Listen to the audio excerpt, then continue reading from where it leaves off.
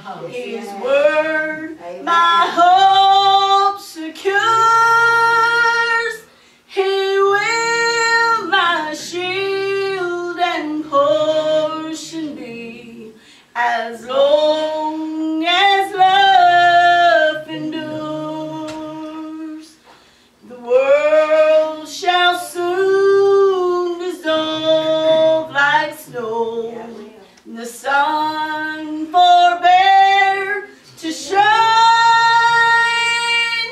but God who called me here below will be forever mine. 'Cause my chains are gone, I've been set free. My God, my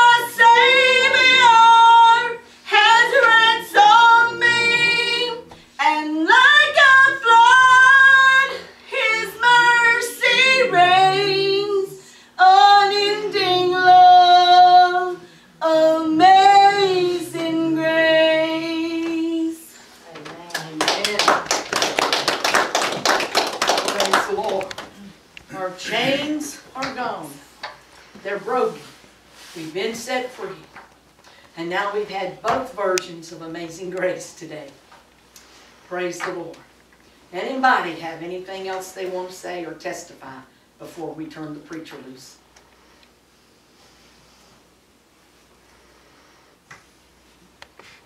Golly gee. Pastor, come and bring us the word that we might grow and be blessed.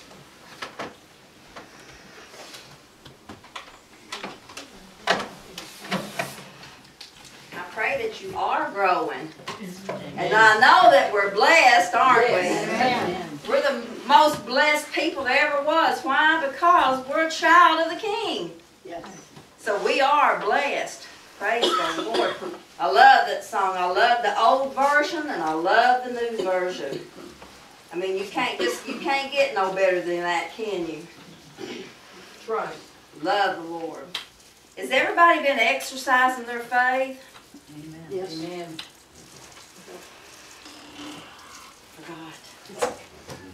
Let's make the devil mad. This is my Bible. This is my Bible. I am what it says I am. I am what it says I am. I can do what it says I can do. I can do what it says I can do. And I can have what it says I can I have. can have what it says I can have. This day, This day, in this house, this house, I will be taught. I will be taught. The infallible, The infallible, incorruptible, indestructible, indestructible, life-giving, life-giving, and life-saving life-saving Word of God. Word of God. And I'll never be the same. And I'll never be the same. Never, never, never. Never, never, never. In Jesus' name. In Jesus' name. Like I say, we're never the same, or we shouldn't be the same. The Word says that we become a new creature, that old things are passed away. So when we give our heart to the Lord, even though the sin that we was in, we become a new creature, and all that's in the past. And who brings up the past? The devil. So if you're a child of God and somebody brings up your past or something happens like that, believe me, it's just the devil doing it, okay? Because we are, just like that song, our chains are gone. We have been set free. No longer are we bound to the devil. Yeah, we can give in to him, but that's our own choice.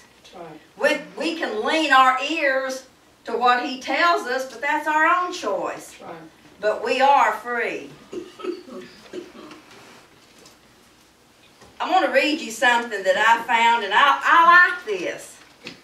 I mean, I thought, well, this is good, and I hope everybody pays attention to it.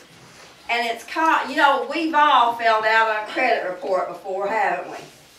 I mean, I know I have. Some of us passed, some of us failed. I don't know about yours, but listen to this. It says, if our life was a credit report and we were trying to obtain God's blessings based on our scores, would we get it? Let that sink in, okay? A lot of people say, why, yeah, because I do everything for God. Do you really? Are you sold out? Or He history shows that we've been delinquent in praise, way overdue in prayer and love, Oh no, come on. and our worship has been in collection. And we've missed a few payments, or we've only paid half. Are you seeing what this is saying? And not to mention that our debt to income ration is way too high. So, would our credit report earn us the blessings and promises of God that we were trying to obtain? What would your credit report say about you? Would you qualify for the blessings? Everybody's just looking, wow, I didn't get that. That went over my head. Are you delinquent in prayer? Are you delinquent in praise? Have you lost out on the collection of what belongs to God? Have you done everything that when I read that, I thought, hey, that's good. You know, because I put myself in there. Sometimes I'm delinquent on praise. Sometimes I get delinquent on prayer. And sometimes I get delinquent on love too. Fit anybody? I think you just preached a message. Well, that ain't it, but So we get 2 for 1. 2, that's right. I like those 2-for-1 deals, don't you? Yes. Praise the Lord. I'm so glad for each and every one that's here this morning. You know, that shows me that you love the Lord and that you're ready. I mean, ready and willing to do for God. And yeah, sometimes that old bed looks really good and comfy and you just rather stay in it, wouldn't you? Yeah, I know every one of us would, but praise the Lord, there's better. When we make an effort, that's when God makes His effort for us. When we're faithful for Him, He's just not faithful one time or maybe when He feels like it, but He's faithful all the time. We need to be faithful to Him all the time, don't we? This I done a while back in the summertime. And as I was praying and studying yesterday, God said, hey, I want it to be brought again. And, you know, I thought, well, Lord, because I had studied all week and I had something else. And I thought, well, I'm going to do this. But God said, no, I want this to go forth. So, open your ears up. Be ready to listen. Take it into the heart. Okay? And what this is about, you know, I told you a while back that I seen this sign in Cookville about a diamond. How it radiated and shined and glistened and you know, the name of that diamond. Well, you know, I'm not going to go in that because, you know, but God said that we're supposed to be diamonds for Him and radiate and shine and glisten in every angle that we're turned. Now, this is what He said yesterday. Every angle that a diamond is turned, if it's a pure, genuine diamond, it glistens. And I mean, when that sun shines on it, I mean, it just sparkles every which way, don't it? Every which way that it's turned at every angle. And God said, how are you? How do you glisten and how do you radiate at every angle that you're turned? And what He was meaning, every angle that you go through this world as in, okay? Everything that the devil throws on you, you know, we could be turned in an angle of anger or jealousy or hurt or depression.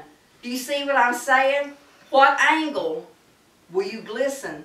Will you glisten at? And if you're turned to that angle of jealousy, how are you going to radiate? How is your diamond going to shine? Are you the genuine?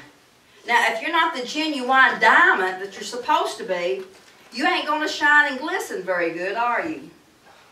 I mean, it's going to be like a dull form. When you turn it maybe one way, it'll shine, but the other way, it ain't going to shine. Okay, so the Lord said, that's how my children should be. I fashioned them as a diamond to radiate and sparkle at every angle they're turned. Why? Because they're fashioned after me. Oh, yes. Amen. How did Jesus, at every angle that he was turned down here, what come forth? What come forth from him? He shone as a pure diamond from God, didn't he? He showed us how we're supposed to act and what we're supposed to do in situations. But do we do that most of the time? What happens when we get aggravated at someone? Do we shine like that diamond?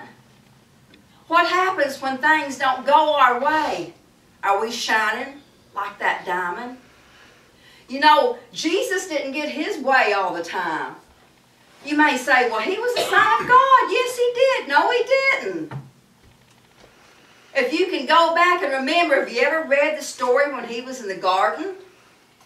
What did he pray? He didn't want to have to die. He didn't want to have to go through all that. He was human just like we are. Yes, he was God's Son, but he had every feeling that we feel. When he cut, he bled. When he hurt, he hurt. I mean, just like us. He didn't want to have to go through that. So he went and prayed. He knowed what was laid up for him. But he didn't get his will, did he? The last prayer, Father, not my will, but your will be done. How many of us pray that? Not my will, Father, but your will be done. Not what I want to happen, Father, but what you want to happen in my life. What you want me to do. What the Word says. But a lot of us go on our own will, don't we? We override God's will. We override the Holy Spirit that's on the inside of us. And we do our own will. Go our own way, do our own thing, speak our own thing. We get mad, we get angry, we get frustrated. We don't use wisdom a lot, do we? We're not letting that diamond shine like God wants us to shine on this earth, are we? You know, that light, we're supposed to be shining here.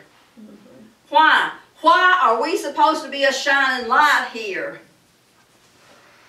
So we can hoard up everything, all the blessings and all the things that this world has and forget about those souls out there? No.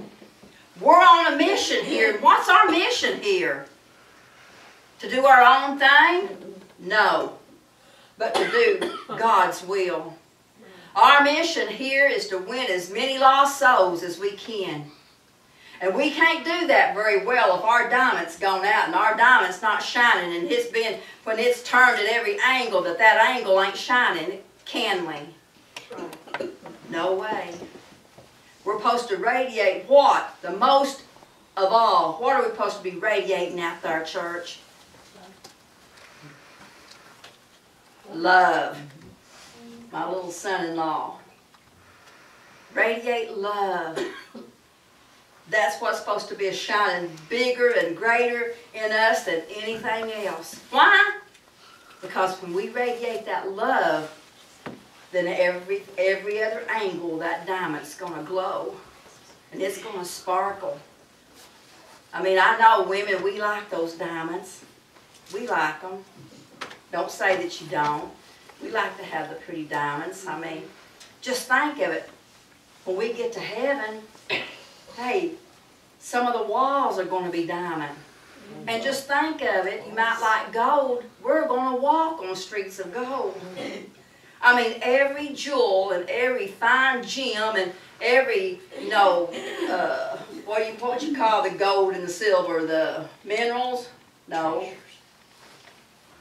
Anyway, hey, it's going to be plenteous. But is there going to be wars over it? No. No, it's going to be a lifestyle for us. Why? Because God reamed it beautiful. Beautiful. Turn to 1 Corinthians 13. And we're going to see how we sparkle at every angle. Okay?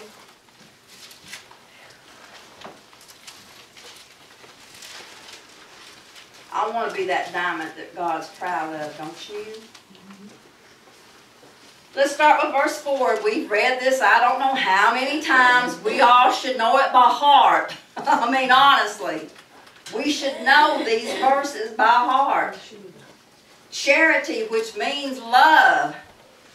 You know this is one of my lessons that I love to do on love. Why? Because that's what we're born into. That's what we are. If we've got God on the inside of us, that's what God is. That's what God consists of. That's what this church is born from. And if you have love, then faith automatically comes, don't it? You heard Brother Freddie preach that last week. So instead of charity, we're going to say love. Love suffereth long and is kind. Love envieth not. Love vaunteth not itself, is not puffed up. Excuse me. Doth not behave itself unseemingly, seeketh not her own, is not easily provoked, thinketh no evil, rejoiceth not in iniquity, but rejoiceth in the truth, beareth all things and believeth all things, hopeth all things and endureth all things. A lot of us can't endure a little thing, can we? Love never fails, but whether there be prophecies, they shall fall. Whether there be tongues, they shall cease. Whether there be knowledge, it shall vanish away. For we know in part, and we prophesy in part, but when that which is perfect come, then that which is in part shall be done away with. And what is that that's perfect? The Lord, the Spirit of God. Could it be love? When I was a child, I spoke as a child and I understood as a child. I thought as a child. But when I become a man, I put away childish things. But you know what? A lot of us don't want to put away those childish things. We still live in that childish state. You may say, well, no, I don't. Do you ever get frustrated? Do you ever lose your patience? Do you ever get mad when you don't get your way? Do you ever throw a little tantrum? Oh, now, Judy, grown people don't throw tantrums. Really? I've seen a lot throw tantrums. For now we see through a glass darkly, but then face to face. Now I know in part, but then shall I know, as also I am known. How do you want to be known, church? How do you want to be known? You know, I was thinking about this when I read it yesterday. When you leave out, and we're all going to leave this world. I mean, life don't go on forever. It don't go on forever down here. But when you leave, what testimony are you going to leave? What's people going to think of you? How are they going to remember you? Are they going to remember you as that shining light? What have they seen come forth from you? You know, that's a big thing to think about. I was thinking about that, and yesterday I thought, Lord, if anything, when I leave, I want people to remember me by how much I love them and how much I love you. Do you see what I'm saying? But people look at our life. They look at it not just in church. Yeah, they look at you in church. But they look at you if they go to your home. Your children look at you, parents. And parents, you're supposed to be a shining example. And you look at your children. And the world looks at us, how we proclaim and how we act out in the public. Are you letting that diamond shine forth? Or do you get mad, or do you get frustrated, or do you lose patience? Think about it, church. How are you representing God, how are you letting that diamond that we're supposed to be shine at every angle that you're turned? If things don't go your way, how's it shining forth? When you don't get your way, how's it shining forth? When you get upset at somebody, how is it shining forth? When things don't get done, how's it shining forth? When we get sick in body, how's it shining forth? When bills is overdue, how's it shining forth? I hope you're seeing what I'm saying. You know, every one of us gets agitated, don't we? I mean, every one of us. I mean, we go with this big old feeling thing on our shoulder waiting for somebody to... And then we lose control. Lose control. But you see, if you've got God in control, losing control ain't going to be that very easy for you. Is it? I don't get a lot of grins or amens or nothing. Amen. Hey, I put it, you just don't accept it, I put it all on me. I put it right back to me. And now abideth faith, hope, and charity, or love. And these three, but the greatest of these is what? Love. Love. So love is like a diamond. It's cut in many precise cuts, angles, like I said, so that it will shimmer and sparkle at every turn. Love is one thing, but displayed in many different ways. You can say I love and that you walk and talk and love all you want, but if you don't display it, I say no, you don't. And you know what? When you're a child of, you know when someone really loves you. You know when that action of love is true, don't you? We know when it's just a pretense love, don't we? How? By the action and by the Holy Spirit. That's right. Love is what holds everything together. You know, back when I was younger, before I ever got married, there was a song that was out. What the world needs now is love, sweet love. That's the only thing. That there's just too little love. And you know, back then I thought, well, that was just a good song. But you know, it makes sense. What the world needs now is love, sweet love. Because it's the only thing that there's just too little of. You know, we can look around. We can watch the news. We could look around if we just go to the store out there and we see that there's not enough love, or there's not, I mean, that love's not going forth. I mean, even in some of the best Christians that you know, sometimes that love's not going forth. Because it says that love beareth all things. And a lot of the Christians don't bear a lot of things, do they? Why? Because they get aggravated, they get agitated, they have a tendency to want to give up because they don't get their own way. You can't understand love with your own mind. I've tried. I've tried. You can't. You can't understand how God could love someone like He loved us, and how He loves what we would consider, you know, well, look at them over there. Why would God love somebody like that? We don't understand it. We can't comprehend it. Why? Because we haven't grown and matured in that God kind of love, that agape love yet. Makes me go back like that story I read a long time ago, read in a book. You know, this little woman that this other boy had shot her only son.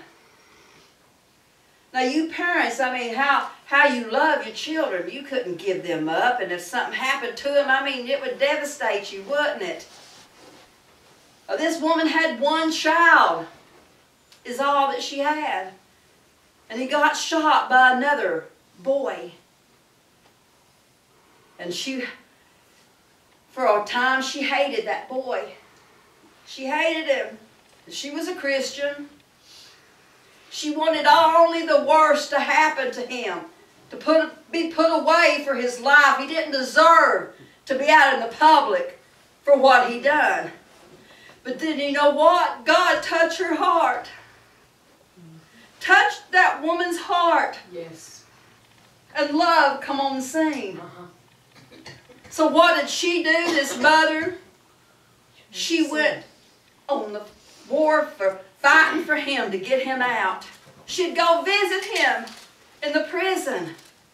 Tell him about Jesus. Won him to the Lord. Got his appeal. Went back to the court. She changed her testimony.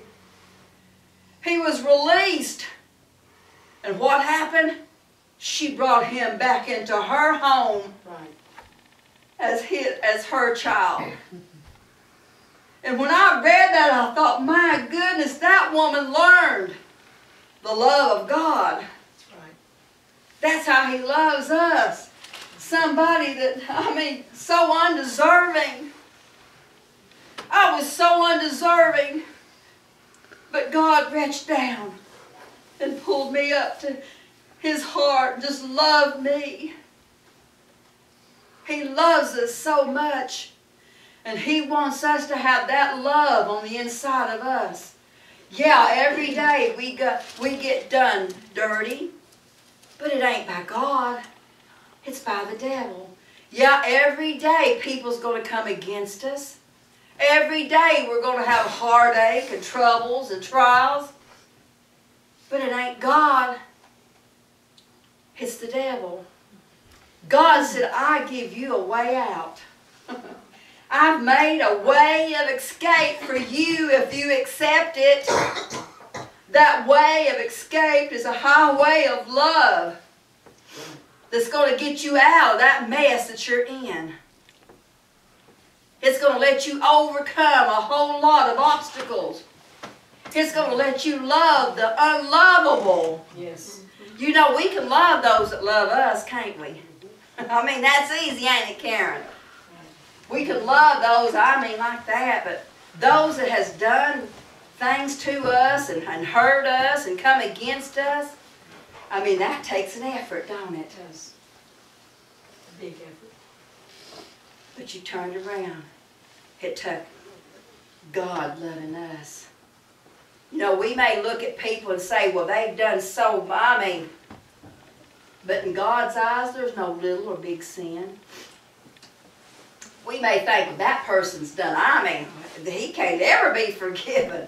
He's done bad things. Leaving here and going out in your car and talking about one of your neighbors or one of your brothers and sisters is just as bad.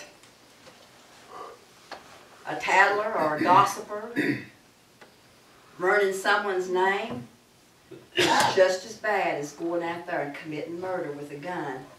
Why? Because you're committing murder with that tongue. There's no difference. We make a difference in our own eyes, but in God's eyes, no. God wants you to shine, church. He wants you to shine forth as that diamond. For man's love fails and gives up. It does, don't it? But God's love don't. And aren't you glad that God's love didn't ever give up on you? Amen. You know, we love when our children do something and we get so proud of them, don't we? How do you think God is proud of you? Have you been that perfect child?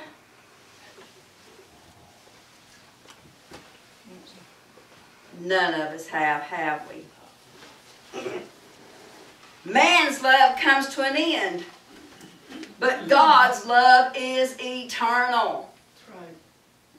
You know, that's what, Amen. you know, I get to thinking when I think about the love and how, you know, people can just end love. Yeah. I mean, here you hear them speak, I love, I love, I love, I love, and then something comes up and they just put an end to it. Right. I mean, forget it. Well, that love wasn't very strong, was it? Was it real? It wasn't real. How can you put an end to love? You can't if you've got the true thing. Right.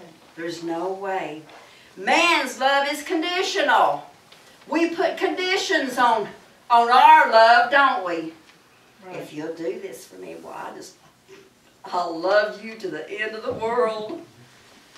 Oh my, women, if we tell our oh honey, if you buy this for me, I'll love you more and more and more.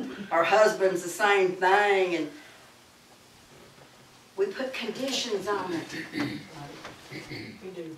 Aren't you glad that God don't put conditions on His love? His love is unconditional. Yes, amen. I find I can't do enough to earn God's love. I want to keep on doing and doing. You know, you've heard it preached so many times. Here we shovel with a little shovel and give out what we think we do. So grand, something for God. Oh boy, look at me, I've done this. I want my name in the big old headlights. Or those lights, those signs, whatever you call it. I want the glory. Don't work that way. Don't work that way. Love is unconditional. And if we put conditions on our love, then we're not walking as that diamond that God wants us to. We're not walking in the love that God wants us to. Love comes from the heart. A lot of us wants to love from this mind right here, our thinking. It don't go plumb down to the heart. It don't reach that far, Carol, Right. because we stop it. Right. We put a stop right there, or a block right there, that it can't go to the heart, because we know if it goes to the heart, then we're going to have to change a little bit more. So we put that block right there. And we put our condition on our love and how we're going to handle it and how we're going to act on it and how it's going to come forth from us. Mm-hmm. We make it obey us. That's right.